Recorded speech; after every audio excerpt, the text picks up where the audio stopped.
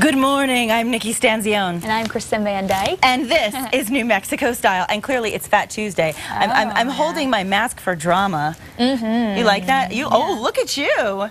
Wow, dramatic. Yes. I love Fat Tuesday, last day of the carnival season, the last day to be decadent. And tomorrow, of course, is Ash Wednesday, the first day of Lent, when we change our wicked ways for 40 days. So the big question every year is, do you give up anything for Lent? What about you, Nikki? No, I really don't. I could try to give up being so dramatic. I don't know if that'll ever work. I don't know if that'll ever happen in my life. But no, I should probably try to give up so much reality TV. I'm finding myself starting to become a little too addicted. Feather. You have a feather too. Well, the thing that I love about when people say they're giving something up for Lent is that it gives people some discipline, you know, in their lives. They're like forcing themselves to do something differently. Do you give anything up? Last year I did chocolate. It was tough. It is tough. It was really tough to do that. Do you remember? Yeah. And so this year I haven't decided yet. So I got to still think about it. But I guess I don't have much time left to think, huh? Yeah. Not a lot of time. It's like now. Maybe I can give up movement of my left arm. That'd be too easy. That's a good thing. Maybe I should give up chips. Chips is another weakness, but you know, as long as we work out, who cares? You only live once, right? That's right? Another Mardi Gras tradition is the king cake. Take a look at this. This is the cake for the king. Of course. The tradition was brought to the southern United States by colonists from France, and it's a ring of twisted bread that you can see here, and it's topped with icing, usually in the Mardi Gras color. So you have the yellow, the purple, and the green, and of course the purple represents justice, green represents faith, and the gold represents power. I love that. And here's the fun part. The most fun part is the little trinket that comes inside the cake, okay? This little small trinket is often a little small plastic baby. I mean, really, it really is. It's like one of those little babies you put in a dollhouse. And the trinket actually must provide, the one who finds the trinket must provide the next king cake, or they have to host the next Mardi Gras party. We should probably try it, right? We should. Start the morning off with a little king cake. Yeah. Okay, I'll dig in first. Okay. I don't want to mess up my pretty dress. No, because you are all dressed up today. How is it? Tastes kind of like Cinnabons, right? Oh, this is a good thing. I like this. And yeah, I am rather dressed up today. It's a black tie day on New Mexico Style with bridal elegance. We're so excited to show the fashions later on. You don't want to miss it. And you've only seen the first half of this dress. Wait till you see the second half. Unbelievable. In the meantime, while we chew, we should probably check in with KRQE News 13 morning anchor Elizabeth Alvarez for today's headlines. Happy Mardi Gras. Hey, happy Mardi Gras, ladies. You girls look great. I love the beads. What can I do to get some beads over here? Never mind, don't answer that. We'll throw them. Don't do it. Don't do it, Elizabeth. I know, this is a morning show. No, I'll find myself some beads. So. Topping your morning news headlines this morning, a judge in Santa Fe has ordered a jury to acquit a former state police sergeant of vehicular homicide. Alfred Lovato has been on trial for a 2008 deadly crash. He was actually the passenger in his friend's car, Carlos Fierro, when police say Fierro was driving drunk and hit and killed a pedestrian and then took off. Prosecutors said Lovato should have known better than to let his friend drive drunk. The defense argued that the state did not prove its case, and District Judge Michael Vigil agreed. I think looking at the evidence in the light most favorable to the state, I don't think the state has met the burden set out in State v. Marquez. So I am going to direct a directed verdict of acquittal on homicide by vehicle. Lovato, though, still faces a charge of leaving the scene of an accident. He could get up to 1.5 years for that if he's found guilty. Well, listen to this. A 23-year-old college student goes on trial today in Moriarty for allegedly stealing a pumpkin that's worth a few bucks. Now, she claims it's all a big misunderstanding, but as Kim Vyas reports, deputies and the owner of the farm she's accused of stealing the pumpkin from don't agree. It's made national headlines. Woman heads to face judge for forgetting to pay for $2 pumpkin. So what is the real story? Depends on who you ask.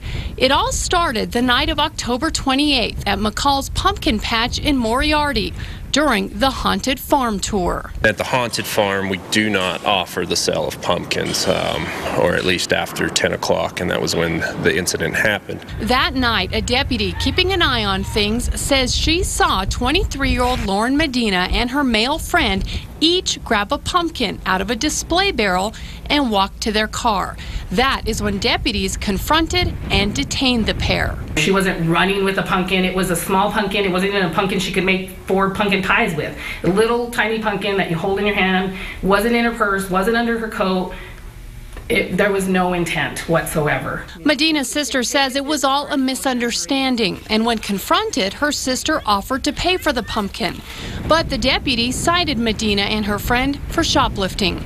The sheriff's department and McCall's say there was nothing to misunderstand. If every guest that came to the farm took a pumpkin without paying, I wouldn't be here. The McCalls say they actually have 4 to 5 thefts like this every season.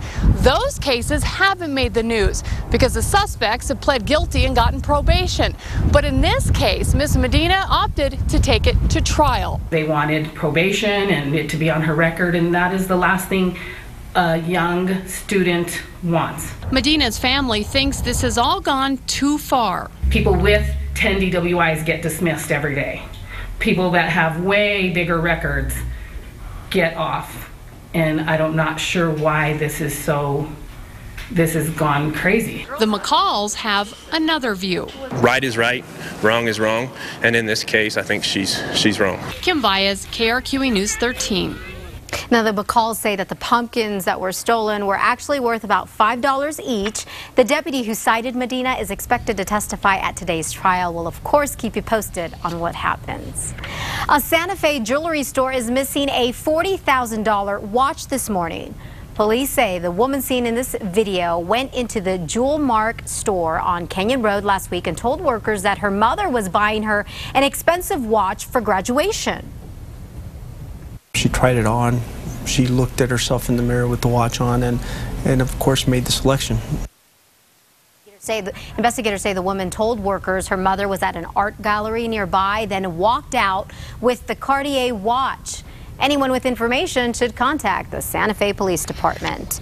And Santa Fe Police also need your help in catching a different bad guy this morning. Check out this video. A man was asking the clerk at the Frogurt store on Rodeo Road last week how to use the topping bar.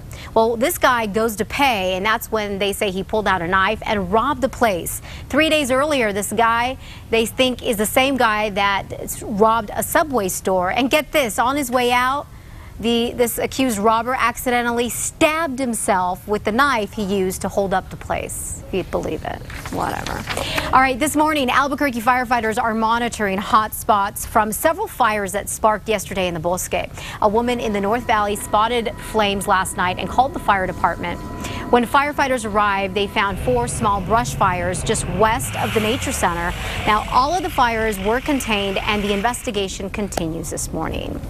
All right, Lobo fans, you know they are howling this morning. The men's basketball team has just cracked 2 big national polls. The Lobos are 18th in the AP poll and 21st in the ESPN coaches poll. The guys have won 7 games in a row, including blowing out number 11 UNLV on national TV on Saturday. Be sure to wear your cherry and silver today if you can. The Lobos take on Colorado State in Fort Collins tonight. Looking forward to that game. Wish them the best of luck. But ladies, I'm going to send it on back to you. Be sure to catch us in the morning with Matt Morrow, Kristen Van Dyke, and myself every weekday morning on KRQE beginning at 5:30 a.m. Got some beads. We should probably call New Orleans and tell them all you have to do is talk about the news. You don't have to do anything inappropriate for being these days. I was going to say, Elizabeth, what'd you do for those? Yeah, I'm not telling. Nice. Thanks, Elizabeth. So, you know, of course, part of the reason we're all, talking about hair and makeup and dresses and gowns this week is because it's Oscar week. And so, we're talking a lot about the red carpet looks for the Oscars. But one thing that we have to also focus on is the actual reason for the Oscars, which is the movie. Exactly. The movies. And this weekend, of course, we are going to be seeing those Oscars given out to the top movie nominations. It's hard to believe it's that time already. Yeah. And of course, with more on that, Fox's Adam Hasley takes a look at entertainment's biggest night. Sunday's Best Picture Oscar race offers a wide variety of genres and subject matters, all competing for Tinseltown's most coveted prize. The Artist is this year's favorite, a small independent silent film shot in black and white. Its stars are hoping for Oscar Gold. It was really impossible just to tell you a little story. We didn't have any distributor when we made it. Stop that shout! A couple of Oscar-winning directors are nominated again, Martin Scorsese for Hugo and Steven Spielberg for War Horse. Both films earned critical praise, but are not considered favorites for the Golden Statue. What changed your mind? God. And Miss Ellie Holbrook. With Viola Davis and Octavia Spencer grabbing SAG Awards, The Help is the only Best Picture nominee to surpass the $100 million mark. I'm the backup parent. The Descendants, headlined by George Clooney, had early promise with voters, along with Brad Pitt's Moneyball, which seemed like the most commercial film, but only took in $76 million. It makes me question what is success, what is failure. Maybe it's a string of that. I found something from every decade. In the It's an Honor to be Nominated group are 3 films that round out the field: Extremely Loud and Incredibly Close, The Tree of Life, and Woody Allen's comedy Midnight in Paris, which just won a Writers Guild Award for Best Original Screenplay. I'm not quite as taken with him as you are. He's a pseudo-intellectual. Slightly more tannic than the 59. I prefer a smoky feeling. In Hollywood, Adam Housley, Fox News. Well, I've said it before, I'll say it again. I really need to get to the movies. Yes, I know so many I've not seen this year. Last year, I felt like I'd seen them all. I know. This year, we're out of it, but we'll have something to root for, I'm sure. Yes. I'm looking forward to it. At least definitely good eye candy with a lot of Brad and George. Oh, for sure. For sure. Now, here's an interesting story. TMZ is reporting that Rihanna, who I love, and Chris Brown have reconciled. Now, at least professionally, because, you know, the former couple have collaborated now on 2 brand new songs. Yeah, one is a remix of Rihanna's song Birthday Cake, y'all know that one. And the other is a new version of Chris Brown's Turn Up the Music. So take a listen. We have a clip of Birthday Cake. Come and put your name on it. Put your name on it. Come and put your name on it. Put your name on it. You wanna put your name on it. I think, you know what, the song I'm sure is great. I mean, that's not, I just feel like the image it portrays or the idea after what happened between the 2 of them. I hate to see them, I kind of hate to see them collaborating on something. Yeah, I mean, first of all, I think they're both incredibly talented. You can't take away the fact that Chris Brown is very talented. He's got great songs, he's got a good voice, and he can dance his booty off. But that said, what does this say about acceptance? I mean, we want to give second chances in our lives, but at the same time, it's like saying, well, you had a temper tantrum, you hit your girlfriend, and you know what, all is fine now. And you just hear it I don't know everywhere, about that. too. When it comes to abuse like that, physical abuse, especially between a man and a woman that are in a relationship, if it happens once, 9 times out of 10, it happens It's going to happen again. Exactly. And so you just kind of hate, you have to hate look at see statistics. that, because it's always like, okay, you know, they're always asked for forgiveness. I'm so sorry, and then it happens again, and you kind of want to see somebody be strong and stay away from that and cut it out of their lives. And she can have anybody she wants. Let's face the music here. Both songs did hit the internet this week, and both Rihanna and Brown have been pushing the songs on Twitter, and the songs seem to be proving the rumors. I mean, the rumors that Rihanna has forgiven him for beating her up and is willing to move on are pretty prominent right now. So, you know, to each his own. We can't judge too much, but at the same time, I think that she should look into somebody who's going to treat her like a lady with some respect, right? Oh, yeah. I mean, there's, you know, second chances are always there. It's always good to give a second chance. So maybe